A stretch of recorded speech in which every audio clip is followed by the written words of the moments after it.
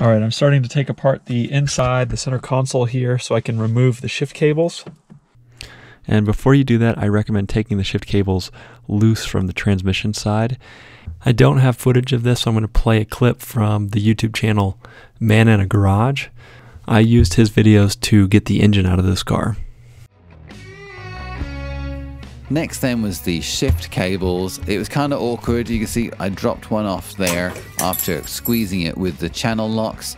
I don't know if there is a better way, but the channel locks did work to get the clips off the one end.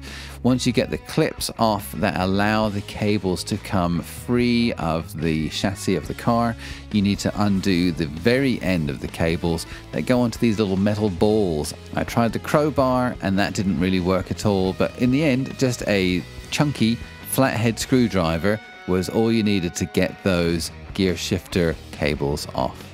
All right, now we'll transition back into the inside of the car and start taking apart the center console. So this whole center console needs to come out. It's pretty easy. The first thing you do is remove. If you want to remove the center console, you remove this. It's got the switches for the windows on it, so you need to undo those. There's no clip. You just need to pull them off, and they're kind of a pain in the butt, but they just pull off. Second is the shift boot here. You can see it has just 4 clips. 1, 2, 3, 4. So you just kind of like get underneath it and pry it up. It'll pop off. And then there's a 5mm Allen wrench that you need to loosen, and then the whole shift boot will just slide up and off. And then back here, kind of like in the coin tray or whatever, there's a little rubber mat. You need to remove that, and there's a screw back here. And I think there's one more here. I need to check that. Now I'm just going through. There's one here. There's one here. And now the whole thing is loose. Last thing you need to remove to pull the center console is this piece here. But I'm gonna it just pulls out. Okay, I did need to pop this loose so that I could pull the center console out. So this plate needs to come off, and then I can disconnect the shift cables. To remove this cover, you pinch these in. So you squeeze them in and it just pops off. Okay, now we can see our shift cables here.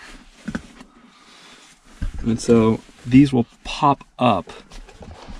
All right, so next you will remove this gold clip by just prying out. And then these, if you get some pliers on there, you squeeze them in, these little tabs, and then it will pop up. All right, so now I got the e-brake loose. I had to undo these nuts to give this some slack so I could pull this up enough so that I could get to this bolt underneath, because you can see, once I let that down, it hides it. But now this is loose. I think I'm going to take this all the way off here. This is the cable, obviously, that goes to, I guess it's not obvious, but this is the cable that goes to the parking brake, to the rear wheels, emergency brake, parking brake, however you call it. Now I think this will slide all the way off.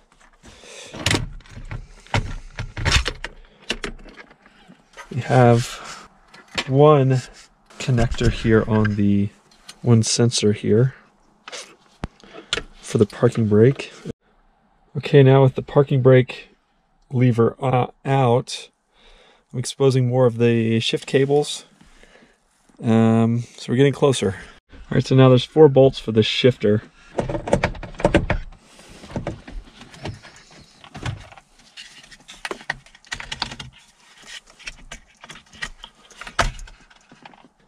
I'm going to take this loose. That should undo one. All right, I figured out how to loosen the green cable here. It's got 3 set screws, so you loosen that. You loosen them, and then you're able to turn this. And I'm thinking it's just going to come off. Okay, there it is. So this one's out.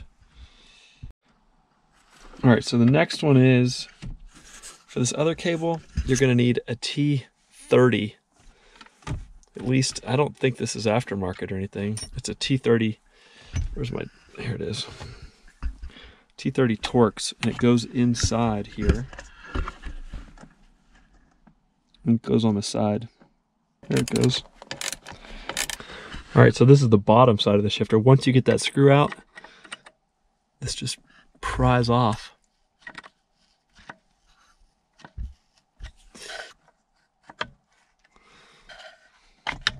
Okay, now we have the shifter totally loose here. Totally independent. We have our shift cables now exposed.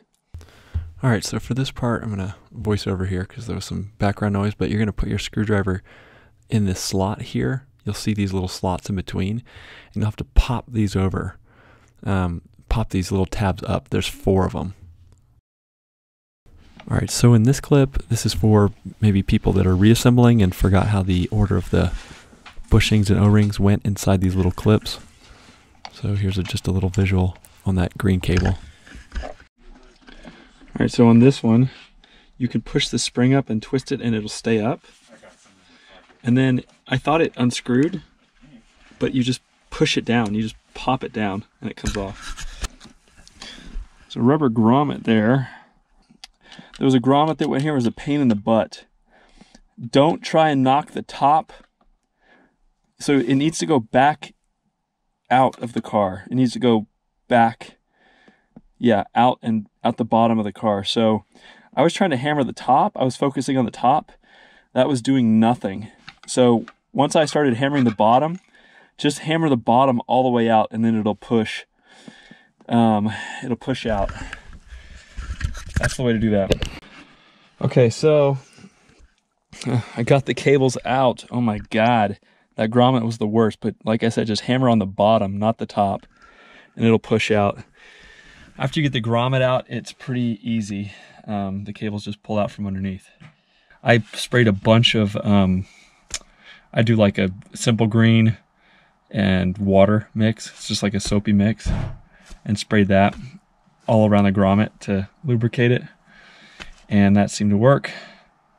All right, thanks for watching, and I hope this helps you remove those shift cables from your Porsche 996.